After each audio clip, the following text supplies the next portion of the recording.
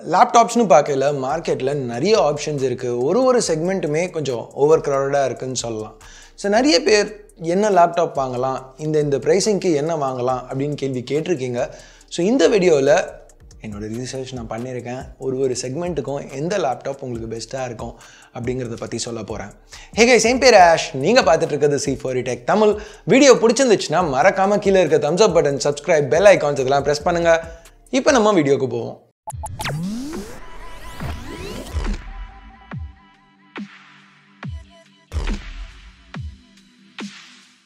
முதல்ல 30K price செக்மெண்ட்டில் ஆரம்பிக்கலாம்.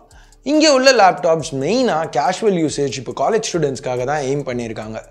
பர்ஃபார்மன்ஸ் ஓரளவுக்கு நல்லா இருக்குது. இப்போ நீங்கள் ஃபார் எக்ஸாம்பிள் கேஷுவலாக வெப் ப்ரௌஸ் பண்ணணும், இல்லை ஒரு படம் பார்க்கணும், இல்லை லைட்டான அப்ளிகேஷன்ஸ் ரன் பண்ணணுன்னா இந்த பட்ஜெட்டுக்கு போகலாம்.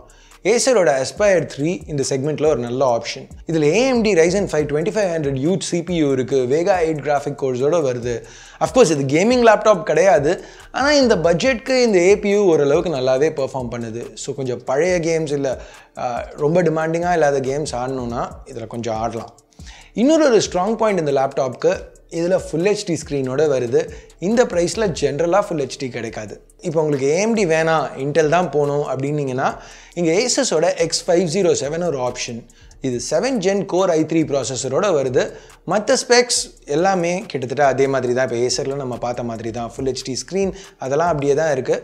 கொஞ்சம் பர்ஃபார்மன்ஸ் கம்மியாக இருக்குது இன்டெலுக்கு போகிறதுனால. ஆனால் இங்கே ஃபிங்கர் பிரிண்ட் ஸ்கேனர் வருது. ஸோ அது ஒரு அட்வான்டேஜ். ஸோ இப்போ உங்களுக்கு இன்னும் கொஞ்சம் பர்ஃபார்மன்ஸ் வேணும் அப்படின்னு நினச்சிங்கன்னா ஏசரோட Aspire 3 Core i5 8th Gen இது வந்து 33,000 ரூபாய்க்கு வருது.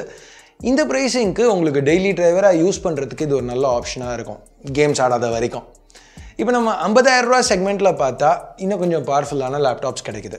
இங்கே மோஸ்ட்டாக எல்லா லேப்டாப்ஸுமே டெடிகேட்டட் கிராஃபிக்ஸ் கார்டோடு வருது, ப்ளஸ் அட்லீஸ்ட் 8 GB ரேமோடு இருக்குது. ஸோ அதனால் இதில் நம்ம இன்னும் கொஞ்சம் இன்டென்ஸான ஒர்க் பண்ண முடியும். எடிட்டிங், 3D மாடலிங், ஓரளவுக்கு AAA கேமிங் டைட்டில்ஸ் கூட இதில் ரன் பண்ண முடியும். அஃப்கோர்ஸ் டாப் கேம்ஸ் ரன் பண்ணணுன்னா ஓரளவுக்கு டீட்டெயில்ஸும் சரி FPSும் சாக்ரிஃபைஸ் பண்ணி தான் ஆகணும். இங்கே முதல் சாய்ஸ் ஏசஸோட TUF FX505DYPQ0002T. நல்ல பேர். இது வந்து 48,000 ரூபாய்க்கு வருது. இதில் வந்து Ryzen 5 3350H quad core processor இருக்குது. இது 2.1 GHz quad core processor. Aces வந்து இங்கே 45 வாட் TDP சிப் யூஸ் பண்ணியிருக்காங்க. அது ப்ளஸ் அந்த 4 GB Radeon 560X GPU இருக்கிறதுனால கேமிங் பர்ஃபார்மன்ஸ் இதில் நல்லா இருக்கும். இப்போது இதில் ஒரு நெகட்டிவ்னு பார்த்தா இந்த ஃபுல் HD ஸ்க்ரீன் வெறும் 60 Hz ரெஃப்ரெஷ் ரேட்டோடு தான் வருது. பட் மேஜர் நெகட்டிவ்னு சொல்ல முடியாது. உங்களுக்கு அதை மாற்றணும் அப்படின்னா ஏசஸோட TUF Gaming FX505DD 120 Hz பேனலோடு வருது 51,000 ரூபாய்க்கு. இதில் கொஞ்சம் GPU கம்மியாக இருக்குது, 3 GB NVIDIA GTX 1050. ஸோ உங்களுக்கு ஆன்லைன் ஷூட்டர்ஸ், இப்போ கவுண்டர் ஸ்ட்ரைக் இல்லை ஓவர் வாட்ச் இல்லை PUBG ஆடுறீங்கன்னா இது உங்களுக்கு நல்ல ஃப்ரேம் ரேட்ஸ் கொடுக்கும், நல்ல பர்ஃபார்மன்ஸும் கொடுக்கும். ரொம்ப இன்டென்ஸாக ஆடுறதுக்கு வேலைக்காகாது. இப்போ உங்களுக்கு கேமிங்கே வேணாம், கொஞ்சம் நல்ல ஹெவி ஒர்க் பண்ணுறதுக்கு ஒரு லேப்டாப் இருந்தால் போதும் அப்படின்னீங்கன்னா ஏசரோட Aspire 5 Slim ஒரு நல்ல சாய்ஸ் 55,000 ரூபா ப்ரைஸ்க்கு. கிராஃபிக்ஸ் இதில் பெருசாக கிடையாது. 2 GB NVIDIA MX 130 தான் யூஸ் பண்ணியிருக்காங்க. ஆனால் இப்போ உங்களுக்கு ப்ரொடக்டிவிட்டி, ஃபார் எக்ஸாம்பிள் எடிட்டிங் இல்லை ஃபோட்டோஷாப் அதெல்லாம் யூஸ் பண்ணணுன்னா இங்கே ஒரு quad core Intel i5 processor இருக்குது. 8th ஜென்ரேஷன் ப்ராசஸர் 8 த்ரெட்டோடு வருது. ப்ளஸ் 8 GB ரேம் ஒரு டெடிகேட்டட் GPU இருக்கிறதுனால இங்கே பவர், எடிட்டிங், ஃபோட்டோஷாப் இந்த மாதிரி அப்ளிகேஷன்ஸ்க்கு நல்லாவே இருக்கும். அது மட்டும் இல்லாமல் இதில் பில்ட் குவாலிட்டியும் ரொம்ப நல்லா கொடுத்துருக்காங்க. வெயிட் 2 kgக்கு கம்மி, ப்ளஸ் அந்த ப்ரஷ் மெட்டல் ஃபினிஷ் இருக்கிறதுனால பார்க்கவும் நல்லா இருக்குது.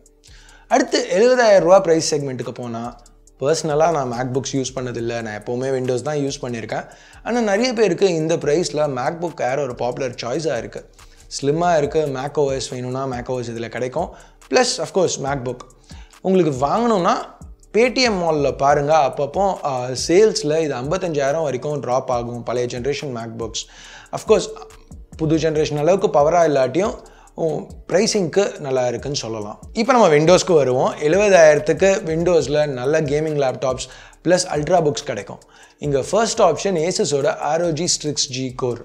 இது ஒரு பவர்ஃபுல்லான லேப்டாப். இது 9th Gen Core i5யோட வருது. இந்த ப்ராசஸர் 4 GHz வரைக்கும் பூஸ்ட் ஆகும். GPUன்னு பார்த்தா GTX 1650. ஸோ இது ரெண்டுத்தையும் சேர்த்து பார்க்கையில் மோஸ்ட்டாக எல்லா AAA டைட்டில்ஸுமே நல்ல டீடைல் லெவல்ஸில் 1080pல ரன் பண்ணோம். அது மட்டும் இல்லாமல் இங்கே 512 GB SSD ப்ளஸ் ஒரு பேக்லிட் RGB கீபோர்டு இருக்குது. இதில் கொஞ்சம் இன்னும் ஹையர் ரெஃப்ரெஷ் ரேட் டிஸ்பிளே கொடுத்துருந்தாங்கன்னா பெட்டராக இருக்கும். பட் 69,000 ரூபாய்க்கு பெருசாக கம்ப்ளைண்ட் பண்ண முடியாது.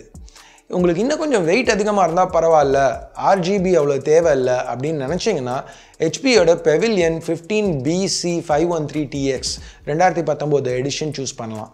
இதில் அதே ஸ்பெக்ஸ் தான், ஆனால் கீபோர்ட் பேக்லிட்டாக இருக்குது, ஆனால் RGB கிடையாது. சுற்றி RGB ஆக்சன் கலர்ஸும் கிடையாது. ப்ளஸ் ஒரு டைப் சி போர்ட் கம்மியாக இருக்கும். ஆனால் 65,000 ரூபாய்க்கு வருது. ஸோ உங்களுக்கு 4,000 ரூபா ப்ரைஸ் கம்மியாக கிடைக்கும். ஸோ இதே ப்ரைஸ் பாயிண்டில் ஏசஸோட விவோபுக் எஸ்ஸும் அவைலபிளாக இருக்குது. இதில் ஸ்பெக்ஸ் இது வரைக்கும் நம்ம பார்த்த லேப்டாப்ஸ் அளவுக்கு கெத்தா இல்லாட்டியும் இந்த லேப்டாப்பில் இது ஆக்சுவலாக ஒரு அல்ட்ரா புக்.